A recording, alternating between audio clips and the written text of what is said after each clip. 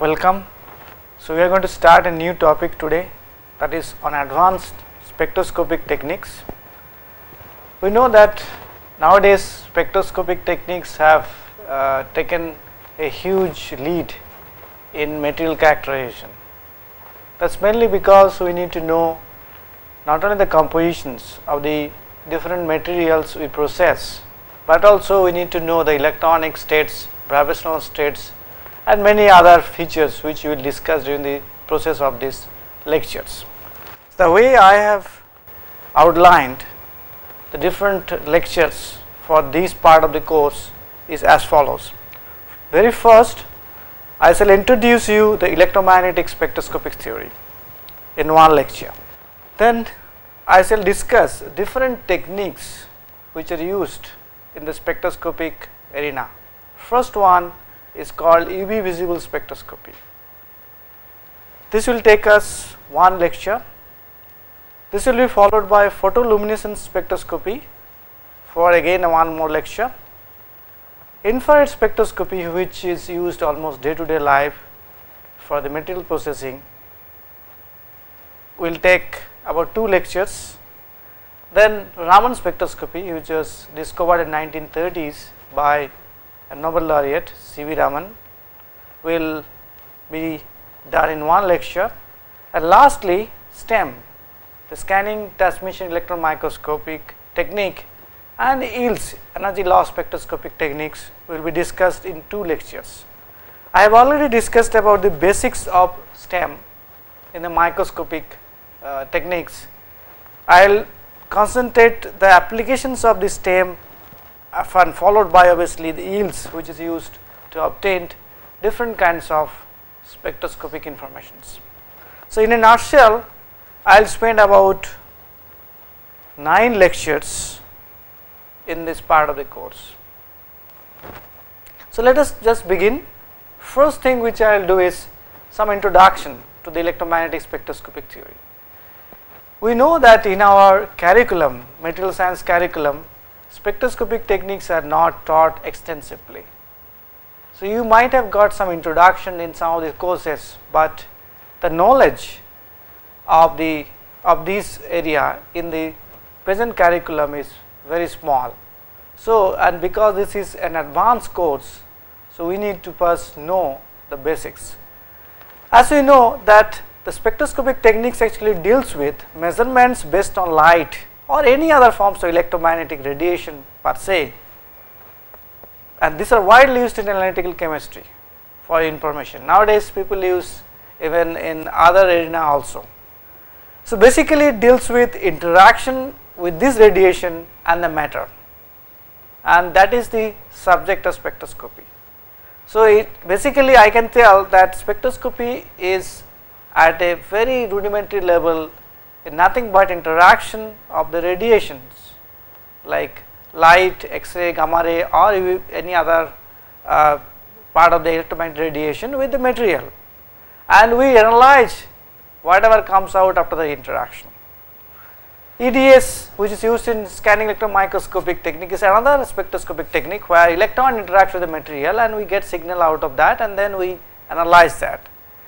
And these techniques actually can give us all kinds of vital information regarding the structure of the material, like molecular atomic species, their structure, electronic structure, band structure, many other things. So therefore we can classify these techniques very easily depending on the type of the region of the electromagnetic spectrum involved in the investigation. And as you know, the electromagnetic spectrum, which is shown here, it spans from radio frequency like very high wavelengths 10 to the power 10 to the power 12 nanometers, or very low frequency, obviously 10 to the power 4 10 to the power 8, to very high energy, that is gamma ray with a frequency of 10 to the power 20 per second or hertz. And so therefore this is, if this is what is the electromagnetic spectrum, we can utilize different part of the spectrum for the spectroscopy analysis, starting from radio waves which are used for nuclear spin states measurements like NMR studies, nuclear magnetic resonance. Then we have IR, which can be used for understanding the molecular vibrations. Then we have a UV visible spectroscopic techniques, which consist of both ultraviolet and the visible range, which can be used to study the valence electronic excitation in the material. And X-rays can be used for core electron excitation, like X-ray spot electron spectroscopy, and many other techniques are there, RGS spectroscopies. So that means, depending on the kind of investigation we would like to do, the uses of the electromagnetic radiation will depend on that. So basically it boils down to the frequency of the radiations which will be used for excitation of the material at the beginning. And so therefore if I go back, so regions from gamma ray, X-ray, ultraviolet, visible, infrared, microwave and radio frequencies, all of these can be used for spectroscopic analysis, but most notable ones are X-ray, ultraviolet, visible, infrared and as well as microwave. So we normally, for a beginner, we differentiate the spectroscopic techniques or classify the spectroscopic technique according to the wavelength of the radiations in this way.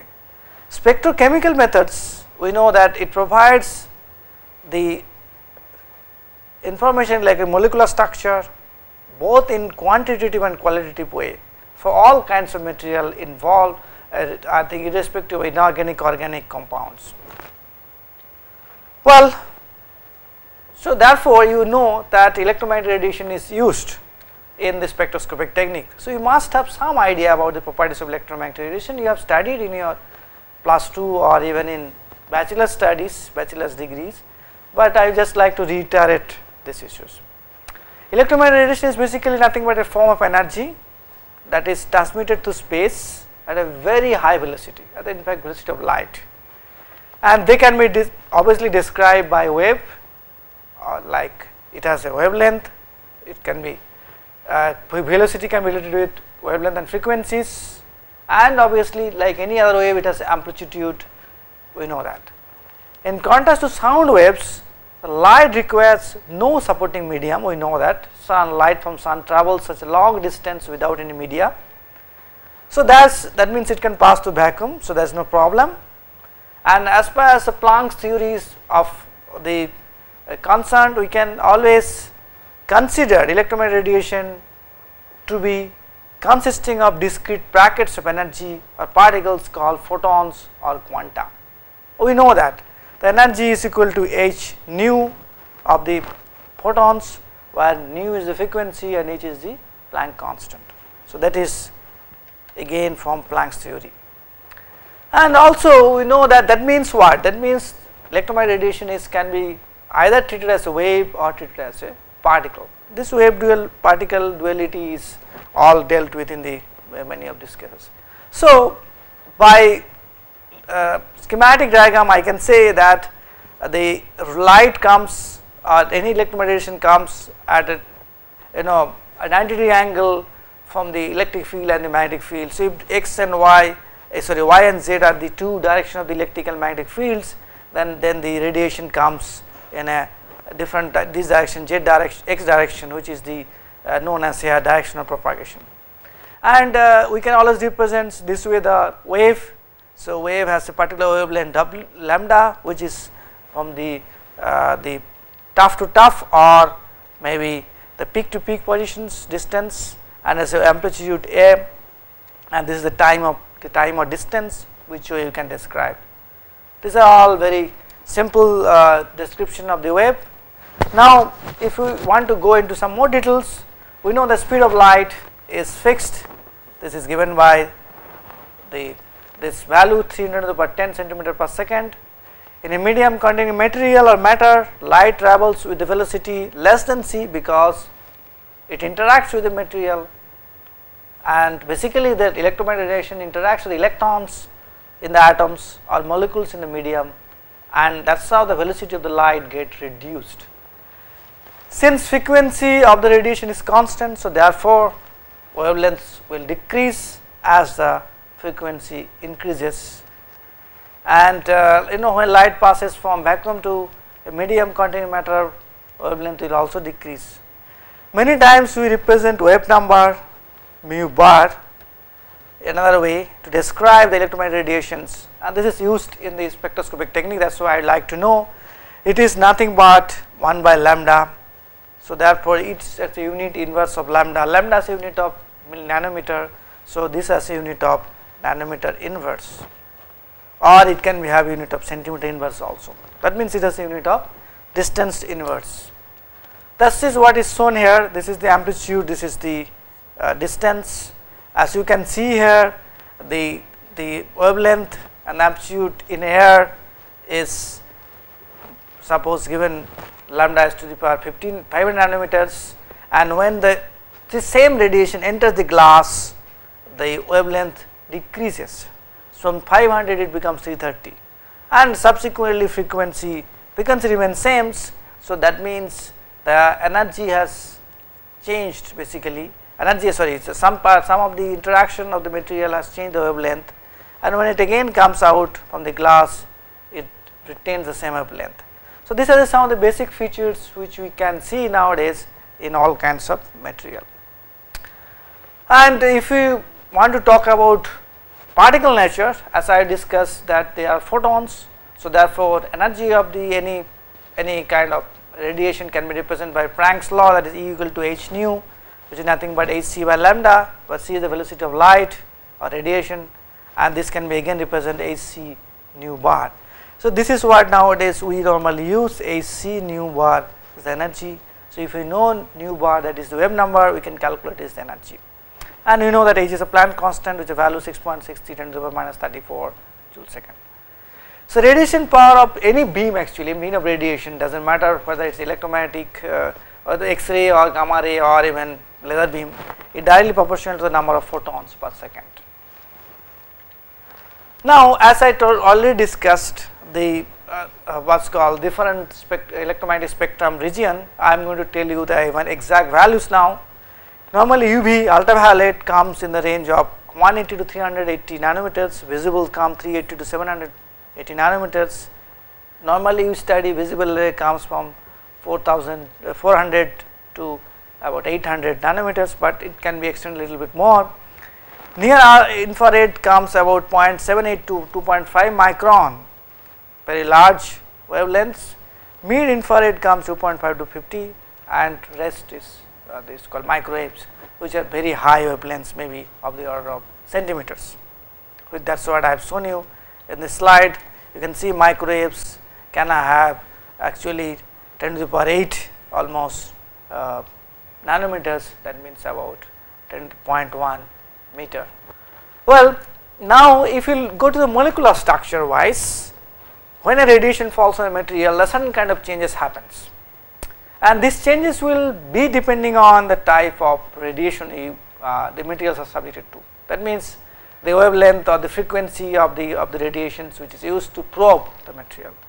So if I am going to show you like these things in two ways. One, the type of spectroscopic technique starting from NMR to microwave, infrared, alpha, UV visible, X-ray and gamma ray, and these are all the different what's called parameters. This is the what's called the frequency, you can clearly see 10 to the power 6, 10 to the power 8, 10 to the power 10, up to 10 to the power 8, 18, and energy is starting from minus 3 to 10 to the power 9 energy, that is joule per mole, and wavelength and wave numbers can be calculated very easily. Now if you are basically focusing on very small energy, that is 10 to the minus 3, 10 to the minus 1 joule per second, corresponding to very low frequency or rather very high wavelengths, 10 meter to 100 centimeter, which is used for the microwaves as even larger than microwaves even. So what you see is nothing but change of spin. That is what normally happens quantum mechanically. Spin basically changes when you apply that. So that means you can study nuclear magnetic resonance when as the spin of the both the particles like electron changes depending on the type of material. So we can understand that. Now if we use microwaves, then or even infrared, which comes in the frequency 10 to the power 10 to 10 to the power 14 in this range hertz, So you can have basically change of orientation of the molecule. So that's what is shown here. You can have this kind of molecule, suppose big atom, small atom connected by bond, they can get differently oriented, or you can have a geometrical change of the configuration. So this is what is normally happens when you use this in this range, any kind of radiation whose frequency varies in this range. Now if you go to higher frequency level, little higher, 10 to the power 14 to 10 to the power 16, then you can have basically changes made in terms of electronic distribution in the material. That is what is shown here. You can see the electronic distribution can get modified, and that can be studied. And if you go to very high energy like gamma rays, 10 to the power 18, which correspond to 100 picometers of wavelengths, energy is 10 to the power 9 joule per mole, you can have even change in the configuration of nuclear configuration. That is what we know. If we bombard gamma rays into certain materials, nuclear configuration gets changed. You can create voids even in the material by removal of the material. These are all very well documented in the literature. So upon knowing these aspects, let us now look at what actually spectroscopic technique does really. Because as I told you at the beginning and for the last few slides, that we use certain electromagnetic radiation and allow it to fall in the material, and then see the changes happen in the material in terms of when the radiation comes out. So spectroscopics actually use these interactions. So in this case, sample is stimulated rather by applying energy in the form of either heat, or you can apply electrical energy, or even light actually, or even you have a chemical reaction. So basically any kind of sample is stimulated by these energy sources, and it is, you know, that at the beginning we assume that analytical solutions or the material is in the ground state. So therefore lowest energy state. Therefore as I stimulate it with energy or with certain kind of energy source, it will cause this material to undergo transitions. That is, it is expected that energy will make the material to go from ground state to higher energy state or excited states. So if this is what actually perceived to be happening in the material, then we can obtain information of the analytic material by measuring the electromagnetic radiation that will be emitted when it will return to the ground state. Because if we excite any materials by energy to high energy level, then obviously after certain time the material will come back to the ground state or the low energy state, and extra energy will be emitted. So we can actually then measure the radiation emitted as the material comes back, and by measuring the amount of the electromagnetic radiations and also type of radiations coming out, absorb, we can get a lot of information about the material. So that is in a nutshell, very simple way any spectroscopist does in the laboratory. Now depends, obviously then depending on that we can have different kinds of techniques. You know, in emission analytical, basically the sample is stimulated by heat or electrical energy or chemical reactions, and this is called emission spectroscopy. So normally the stimulus is heat and electricity in this emission spectroscopy. Then you can have chemiluminescence spectroscopy. That means in this case the sample is excited by chemical reactions, not by heat or electrical energy, but by chemical reactions. That is why it is called chemiluminescence spectroscopy. So measurement of the radiation power emitted when the material comes back to the ground state can be used, both the cases, to measure, identify the concentrations. And results of these measurements are basically has to be represented by a graph or spectrum, which we will see in few minutes time in some of the plots. And these cases, this is the y-axis can be any parameter as whatever radiation coming out, and x-axis will be either lambda or 1 by lambda. So lambda is wavelength, 1 by lambda is wave number. Let us see the sum of the things. Suppose we have a sample like this, and we have a energy source, thermal, chemical or electrical, and we excited the material. Once you excited the material, obviously sample will absorb the energy, certain part of energy, and it will go to the high energy state as I said, and then it will come back to the ground state after certain time, and in that process it will emit the radiation. That is what is known as PE here. Okay. So, photoluminescence, whatever you can say, that it is PE. Now, if I go back to this place, this one, the energy states here. So, suppose 0 corresponds to the ground state, and now I have energized the material, excited the material, so that it can go to the higher energy state like 1 and 2, which are the excited states, and as after certain time when it comes back to the ground state, it can have different paths. So, this is the excitation to go to suppose state 1, this is the excitation go to suppose state 2. Now, very fast thing can happen is basically it can come back from state 1 to the ground state, and which correspond to energy emission of E1, or can be related to H nu 1, or can be related to Hc by lambda 1. Okay, second thing can happen basically that from the energy stage 2, if it excited, it will be given so much of energy that it go to energy stage 2, and it comes back to the ground state, and then this much of energy will be released, E21, and which correspond to Hc by lambda 21. Sorry. So, in this case it will be E2 will be emitted, not E21, E2 will correspond to Hc by lambda 2. You can have an inner transition, that is from 2 state to 1 state, excited 2 to excited 1. In that case energy will be released like E21 with a wavelength given by E21. So, as you can see here, the energy U1 is obviously higher than E2. Okay, the amount of energy is, sorry, E2 is higher than the U1 and then E21. You can see the length of the arrow and determine that also, that is expected, understandable. So, if I plot P versus lambda, which is done in this case, that is what is the plot, a spectrum we call, and you can see we get peaks corresponding to lambda 2, that means this is corresponding to transition from 2 to 0, then another peak corresponding to lambda 1, this corresponding to transition from 1 to 0, or we can have a very small peak corresponding to transition from 2 to 1. So, these are all marked like lambda 2, lambda 1, lambda 2, 1. So, that means these are the characteristics wavelengths which will decide the type of material we are probing.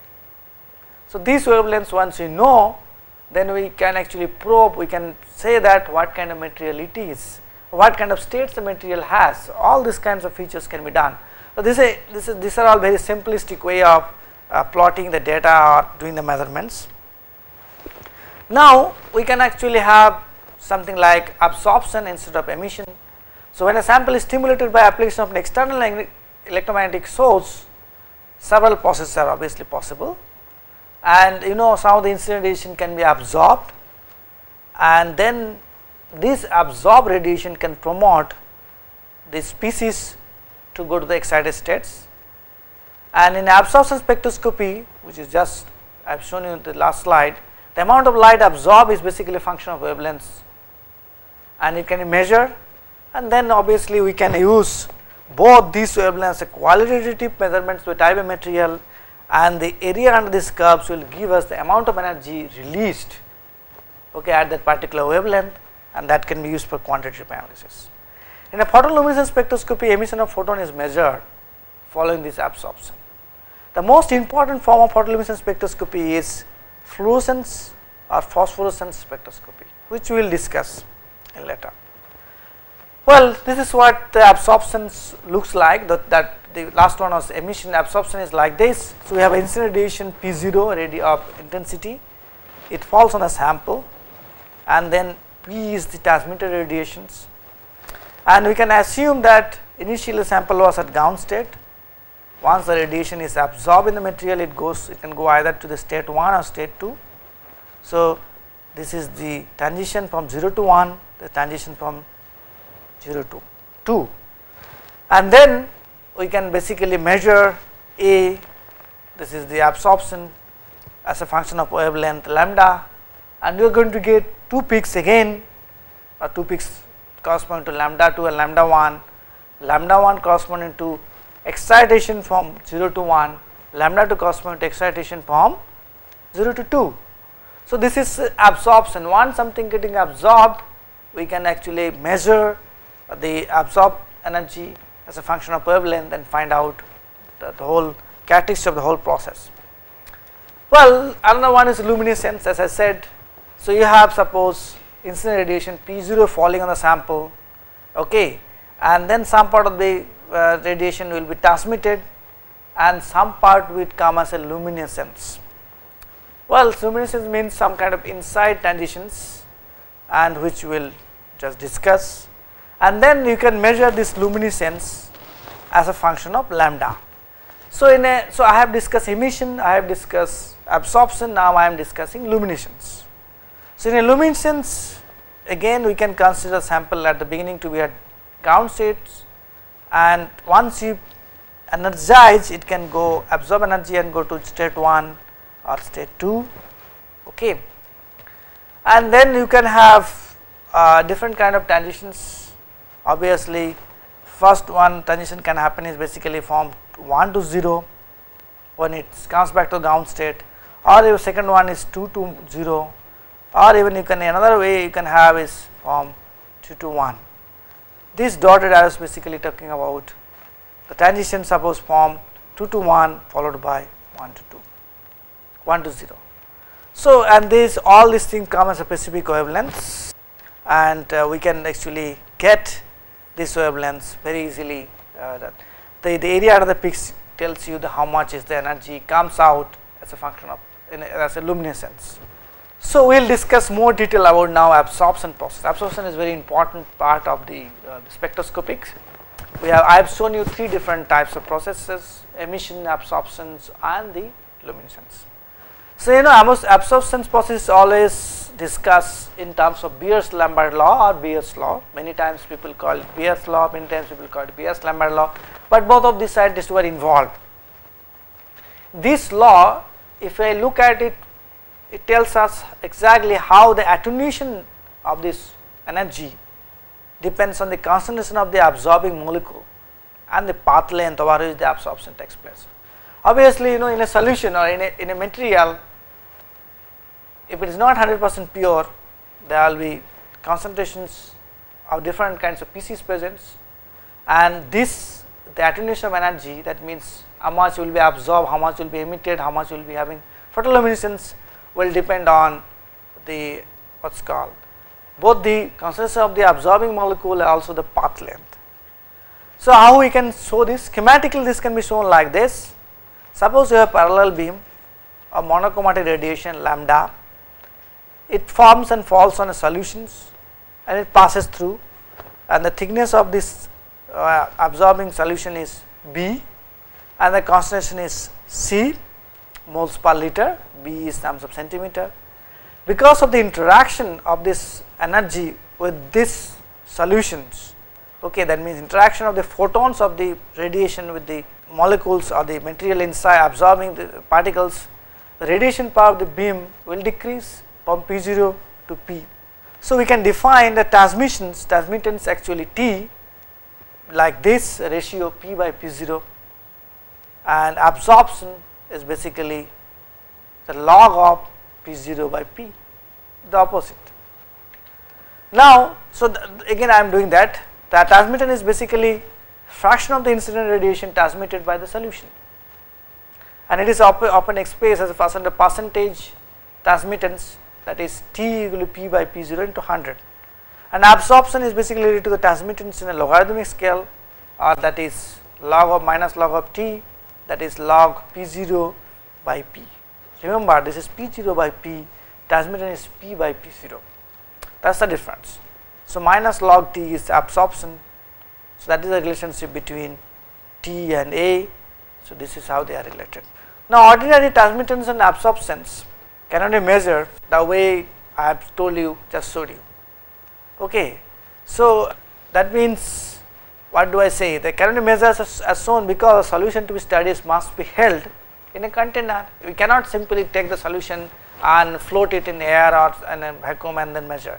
We need to keep the solutions in certain container, and that means that whenever you keep it in container, you will have the problems of container coming to picture, like you have reflections or scattering losses from the cell walls or the container walls, and these losses may be substantial. Then one has to take care of those losses.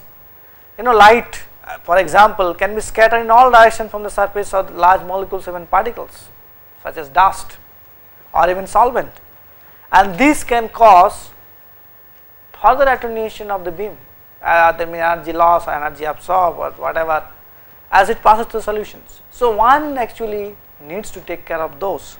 How to take care of those? Or let me first show you different processes. Suppose you have incident beam Pi, then you can have reflection losses, you can have scattering losses, you can have reflection losses at the even interface, or you have a foreign particle inside or a big molecule inside, you can have these processes taking place again. So to compensate these effects, how to take care of this, power of the transmitted beam, power of the beam transmitted to this cell or the container is compared with one that traverses an identical cell containing only solvent or a reagent blank. So basically you are using a standard. So an experimental absorption that closely approximates the two absorption of the solution can be obtained. So that means you can write absorption equal to log P0 by P, approximate equal to P solvent by P solution, if you have this kind of container which contains only solvent or the reagent. So that is how one can take. This is very simple to describe, I do not need to go in detail of that. Now after knowing all this stuff, let us know what is Beer's law actually. The Beer's law, or according to this law, absorption A is directly proportional to the concentration of the absorbing species C and path length P of the absorbing medium. So that means A is directly proportional to C, that is the concentration of the absorbing species, and A is directly proportional to B. B is nothing but the path length. Okay, so that is what I can write down, and C is basically concentration. So A can be written as equal to A into B into C, where A, B into C, A is a proportionality constant, and this is known as absorbability. Because absorption is a unitless quantity, A, A has no unit, is a logarithm, and logarithmic of any number has no units. So therefore the what's called C and B should have the units which will cancel out. C has a unit of gram per liter, B has a unit of centimeter. So therefore absorbability should have a unit of liter per gram per centimeter, otherwise capital A will never be unitless. This is what is called Beer's law or Beer-Lambert's law, whatever you can say in the literature. This is very simple, straightforward. Absorption proportional to C, absorption proportional to B, path length. So therefore absorption equal to A into B into C, where A is a constant called absorbability, B is a path length in centimeter, and C is the concentration in gram per liter. So when we express the concentration in mole per liter, B in centimeter, the proportionality constant is sometimes called molar absorbability, and then it can be given a symbol like epsilon, and A equal to this formula, and obviously epsilon will have units of liter per mole per centimeter. Now one can actually apply this is to a mixture. This is nothing but additive, this law. So Beer law can be applied to any solution containing more than one kind of absorbing species or a substance. Obviously we need to consider the fact that there is no interaction between these species. So total absorption is nothing but the summation of the individual absorption.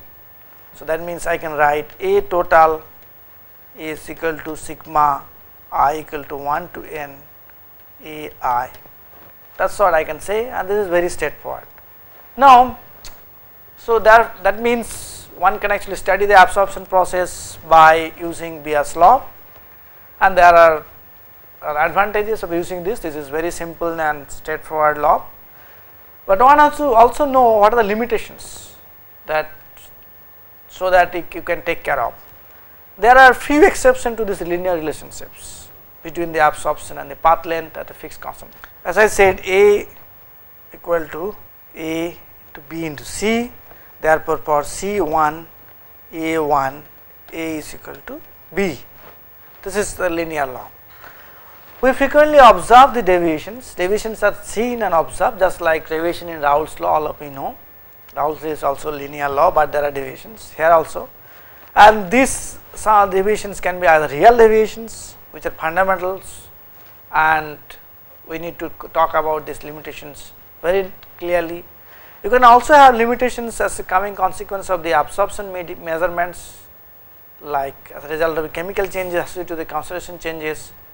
There can be instrumental deviations or chemical deviations. So, we will discuss one by one. First and foremost one is the real deviations. As I said, the Beer's law describes the absorption behavior of a dilute solutions only, first for your kind information, and it is a very limiting law like Raoult's law.